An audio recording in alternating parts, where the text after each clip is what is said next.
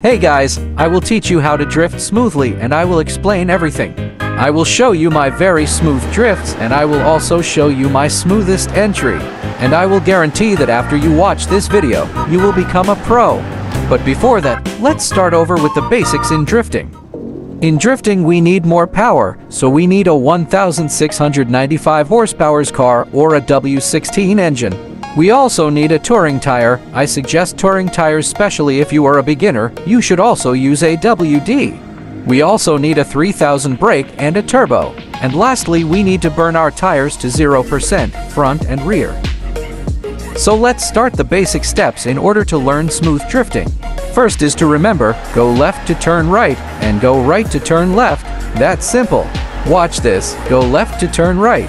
And then, handle the swing of the car gently so that you will get smooth drifts. And continue to transition, and do the same again if you do some turns.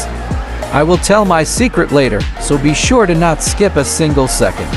Again, continue to go left to turn right and handle the car gently using the steering. Next is to use the hand brakes if you make a turn, like this. In drifting, the most very important is the brakes, but first let's discuss the hand brake. The hand brake makes your car give a turn without using the steering, but still we need steering.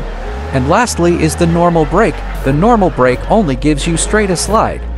Like this, also the normal brakes can also help your drift so smooth. It's like you will be pulled back if you do normal brakes in your turns. Keep everything in mind about the things that I taught you. So now, it's time to show you my smooth drifts.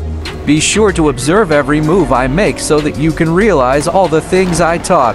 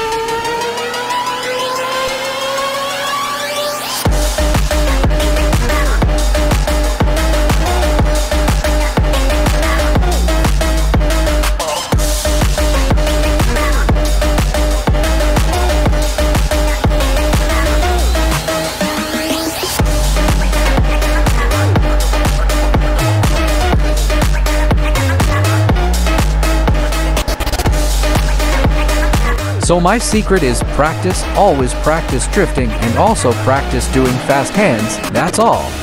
Subscribe for more drifting contents like this.